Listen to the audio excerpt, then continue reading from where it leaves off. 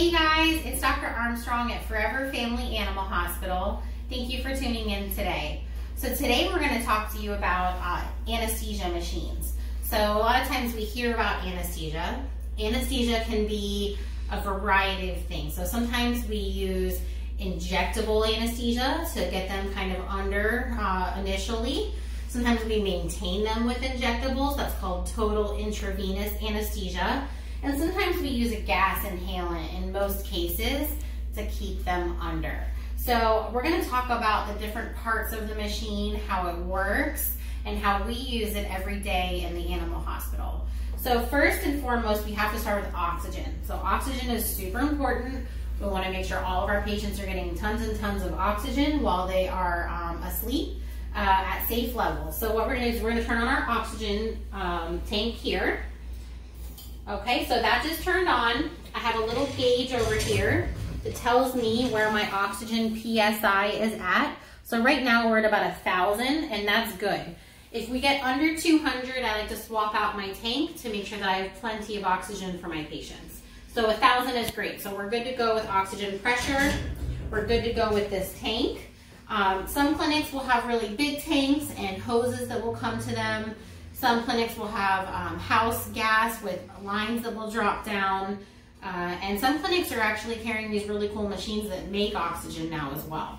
But we're just, keeping it real on a budget. So we are sticking with the little guys for now. So we have oxygen to our flow meter. So now this guy has different marks on it that tell us how much oxygen we're using.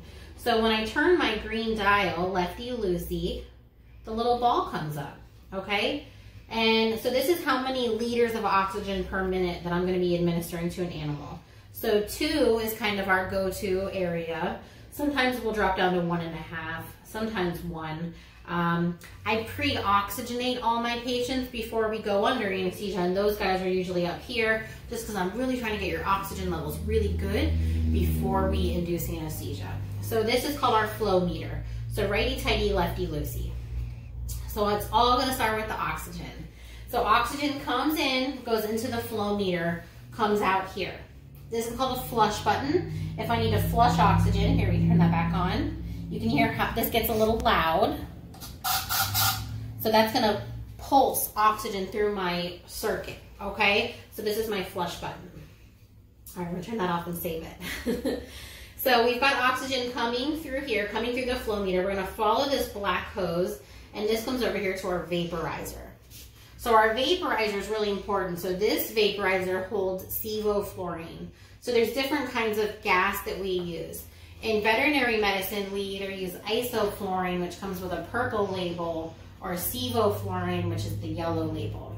And this is the type of inhalant that it is. So I'm just going to step over here and grab the bottle so you can see kind of what that looks like.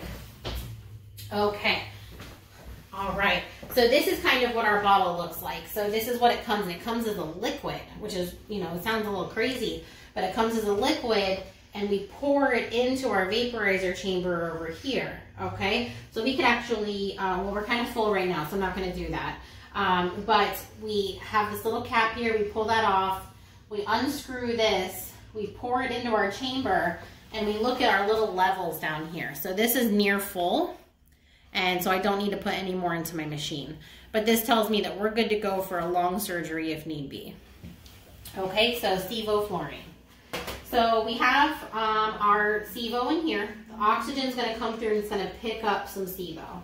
Now when I want to turn this on, I just push this black button down and then turn the dial for how much I want to give. How much we want to give is very patient dependent. And it depends on how much pre-medication they had, how wound up they are, how nervous they are, how sick they are. So typically I like to start them around 2 to 3, depending on how alert they are, how they handled their pre-meds, how sick they are, okay? So usually I can keep them between 1/2 and 3, all right? Sometimes we need to start a little higher to get them down, but typically they're gonna be in this range. We almost never go over this high, okay? So just a little bit of Stevo. Now the key with anesthesia is to keep it balanced. So if I use pre-medication appropriately and we do low stress handling appropriately, then I can get away with using less inhalant, which is safer for my patient. So, so the oxygen is going to come through here. It's going to pick up some Stevo. It depends on how much Stevo it's picking up depending on my dial, okay? It's going to come over here to my outlet, all right? We're going to follow our outlet tube up here. So here we have our outlet tube. So the Stevo and the oxygen are going to come out here through this tube, and they're going to go to my patient, okay? So my patient's going to be intubated, and this is the end of the endotracheal tube, and it's going to go into my patient this way, all right? Now the patient is going to inhale and exhale, and sometimes we even need to breathe for them. Now if I need to breathe for them, sometimes I have to kind of close off the system so I can give the patient a breath. So if I want to do that, I have my pop-off valve all the way open because this is for safety. I never close this, but I have like a permanent close button here. So I can push this and give the animal a breath with this bag, okay? So we have oxygen and Stevo going to my patient. They're going to be inhaling, exhaling. It can come out through this line, and it's going to go into my SodaSorb container. So this has these little tiny granules in it, and what these are going to do is they're going to absorb CO2.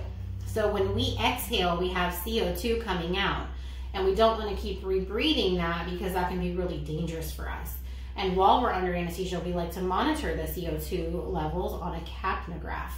So these granules kind of help with the recirculation of the oxygen and the Stevo and the CO2, and they're going to grab onto the CO2 so my patient doesn't keep rebreathing it. So really cool technology. All right, this bag will have some gas in it when we have everything on and running, and that helps me give breaths to my patient. It gives my patient the ability to have a nice intake breath.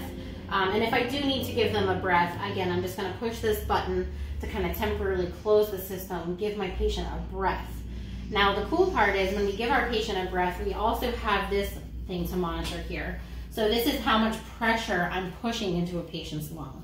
I pretty much never want to go above 12, so we really monitor that when we are breathing for a patient, okay? So that kind of covers those items. And then the last item I would like to cover would be our F-air canister. So we have up here too our pop-off valve and our closing system, and then there's a blue tube that kind of comes off the back.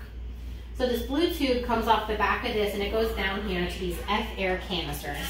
And what these do is they basically take the sevoflurane that could be recirculating in the system, and they pull it out so that everybody else in the room isn't also breathing sevoflurane. So these are pretty cool canisters.